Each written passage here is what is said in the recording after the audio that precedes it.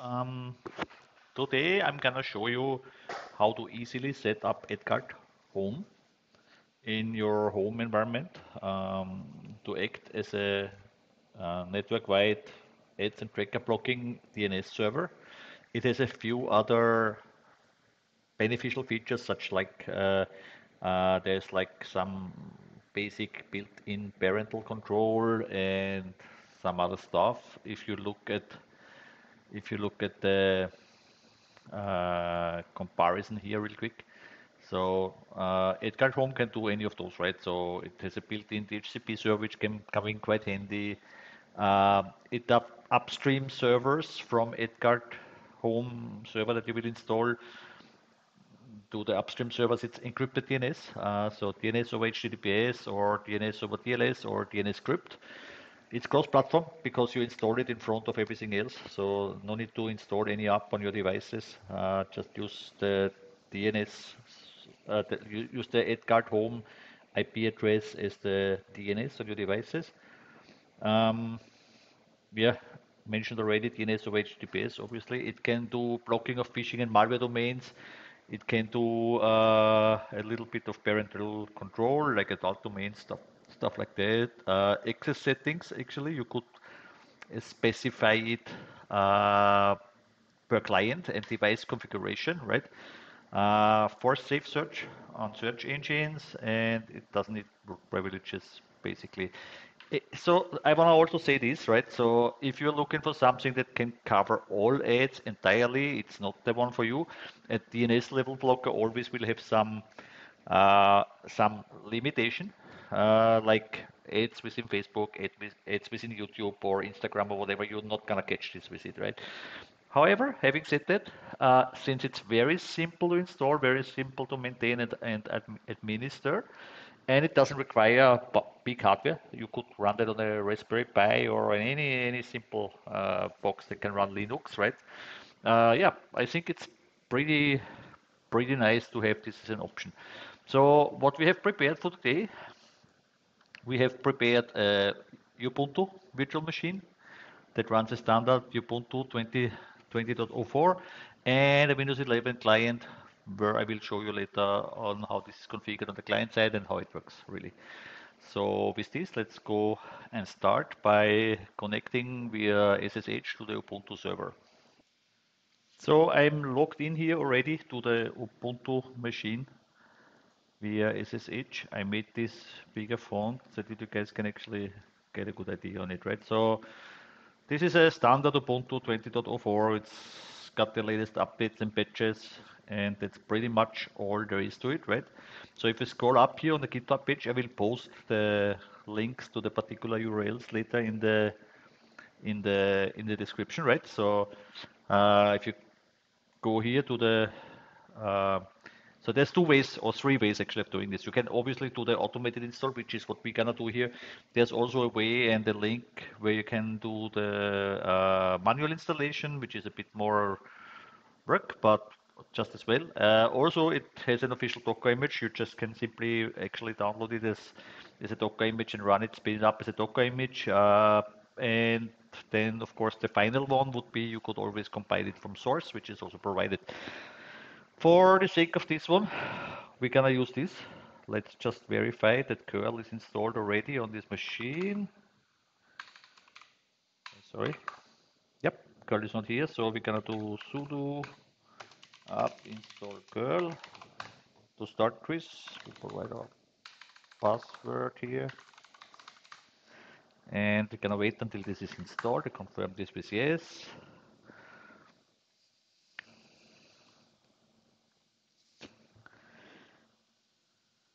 Yep, there you go. We got curl now, right? So we just basically copy this command that will not do nothing else other than get via curl the install script, which has already info from this particular location, so GitHub, and then run it in shell and install the tool, and you will be surprised how fast this actually is. So let's just go here.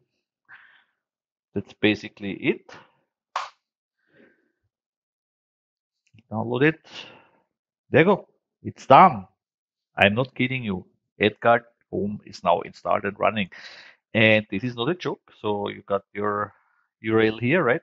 Which is what we're gonna use now to access the admin interface to complete the installation actually, right? So open here another window, go for it. So there you go. That's what you will see when you first go to this standard page, get started. So this error, there's obviously the instruction on how to fix this error, since this is a known thing. However, for the sake of our tutorial today, I'm just gonna bind it only to the LAN address, which is what I'm gonna use to access it later for my clients to use DNS. And therefore, we don't need to fix this now. But like you saw, there's a link and it clearly details on how you fix this problem, right? So this is basically it. It will give you a warning here that uh, since there's a static IP usually required, right?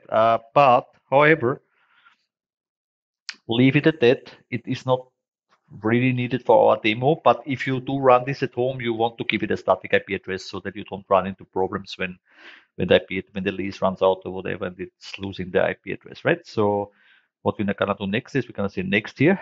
So we have to give a username. Let's say we call it admin, give it a password, whatever that might be, and then we go to the next step, which is already to configure your devices, right?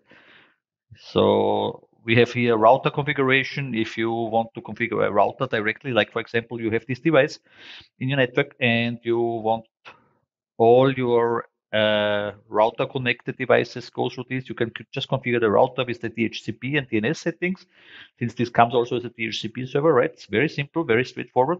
Or for each of the common OS like iOS, Android, macOS, there's simple instruction on how you can do that manually, right? That's another way. For today, I'm gonna focus on Windows, and this is something we just uh, if you want to use DNS over HTTPS or DNS over TLS, you need to configure the encryption in LANguard Home, right? And there's a separate uh, setup on how you do this, right? This is also very simple to install, actually, right? So having said that, let's go back to the Windows machine here. So as I said, we have a Windows machine already prepared. So let's close this real quick. So the first thing we're just gonna do is right click your network connection, open the network and stuff. Then you just say here, change adapter options, right? So we have one adapter here, which is the Ethernet 0. We say properties.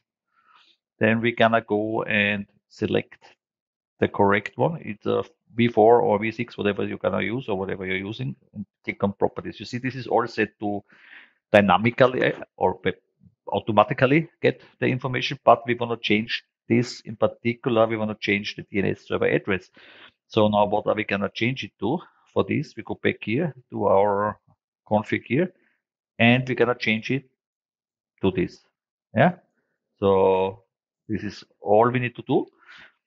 Let's go back to our VM here. Sorry, to our VM, and just paste this in here. That's it. DNS server set. Click OK. Click close. Close all this.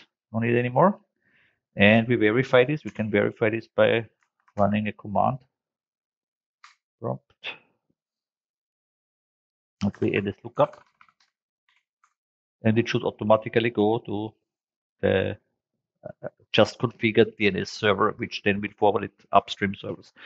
So having said this, now if we go back to our dashboard here, we say next, and we already should say open dashboard and see once we logged in the first connections. There. And as you can see, there's already queries. We can check them out. So this is mostly Microsoft. What a surprise. Also quite interesting to see what kind of queries are going out there, right? So yeah, that's pretty much it. And now we can probably do the following. Let's do a little test. For example, let's say um, we open Edge and we open facebook.com. Very common, right? So as you will see, it will open up here, right? go verify it here in the dashboard. See particular requests to Facebook, some other subdomains, some other Facebook domains. So now what you can do, for example, as a start, right? So this is the dashboard. Again, here's the dashboard. Already some stuff was blocked by filters, which is usually tracking and stuff, plain DNS that you don't want anymore, right? So um, as you can see, all this was blocked, and this is the client IP, obviously, that's the Windows machine.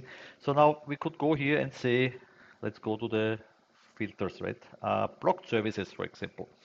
So there's a lot of default services that are created here. You can modify that, you can configure this, right? Let's say we use Facebook as an example. So we're gonna block Facebook, we're gonna say save. And then here, so here's the, go back to the Windows machine. Let's close the browser. Open up the browser again. Let's try to be to Facebook again. Ah, there you go. You can read this page and look at the error. It says DNS prop finished, non-existing domain. So this is the more or less what a DNS blackcoding does exactly. It will tell you this domain is not existing. It will redirect it to something non-existing, right? So let's go back to the dashboard here, right? So uh, here you can refresh the statistics, stuff like this. So obviously there's a lot of information that you get, top queried domains, top blocked domains, top clients. So right now obviously we don't have more than one, it's just one, but all this you will see here, right? And settings, we can go through this real quick, right? So block domains using filters and host files.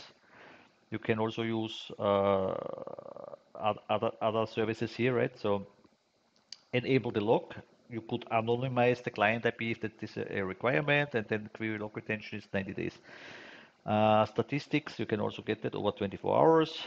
Um, Other settings here, DNS settings, right? So that's the upstream DNS, right? As you see, HTTPS upstream.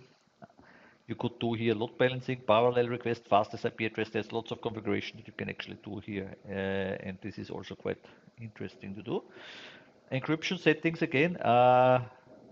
If you enable this one, right, it will then mean that your admin interface will work over HTTPS and DNS server will listen for requests on DNS over HTTPS or DNS over TLS. There's some prerequisites which I showed you earlier. Just read up for this and then you will see that this works quite well as well. This is very simple and I show you that maybe in another video to bring you up to speed with this one.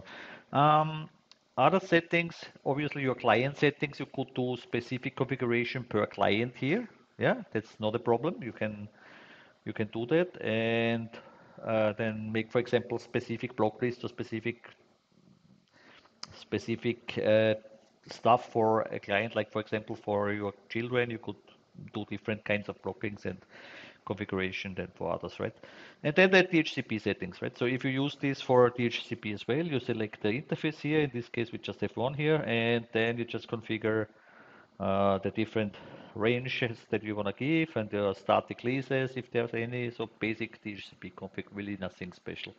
Filters, we already have seen DNS block lists, so we use these per default, but you can add, yeah, so you could add this one, right? Okay, check for updates. You could also update this here, right? And then you see latest update, great. You could also add others if you like, right? So DNS allow lists, on the other hand, you can put your allow list here where you can say overrule this, no matter if even if it's in a block list, it will still be allowed, right? So other is blocked services that we have seen already. So these are the ones that are here, right? That's quite, with the click of a button, you can turn this off and on. And custom filtering rules. So examples, very simple on how you can do custom rules as well. It's very powerful, yeah. And this is pretty cool as well. Query log, you can just simply search for Facebook, for example, and then hit enter, and it will find all the domains that were in Facebook. This is also can be quite useful. Setup guide, of course, we have already seen, right? So this is also very simple. And yeah, this is pretty much what you can do with AdGuard Home. It is really nice, especially if you don't have the advanced needs. Like, for example, if you say, I don't want YouTube ads to be filtered because I'm a YouTube premium subscriber, I don't get any ads anyway, right? Uh, like what I said earlier, right? There are some things that it depends really. So sync coding is capable of blocking a big percentage of the ad. It is not as flexible and powerful as other stuff that is like traditional ad blockers that you install in the browser add-on or stuff like this, right? So you want to read more about this? This is a very, very good comparison. I'll put all those links in the description later, right? And how they fare against each other and what's your what's your use case for either of them, right? So maybe what we can still do here is real quick. Let me open up the Edge here again. Google.com. Let's open Google. Search for cars. Okay, there you go. So scroll here, and then we go back to the dashboard and see what we did see here. Yeah? So dashboard, blocked by filters. So you see the stuff, the standard stuff, right? Always will be blocked. But it's again, there are pros and cons for both worlds. Read for yourself, see for yourself what suits your needs. Why I like this one is it runs on a Raspberry Pi, it runs on any hardware as long as it can run Linux. It doesn't need massive RAM, it doesn't need massive storage. It just is very simple to maintain and very easy to configure, as you have seen literally in seconds, right? With this, I hope this was kind of useful. If you want to set it up something like this, if you have any questions, just comment on the post. I'll happy to answer it. And for today, have a great one. Take care.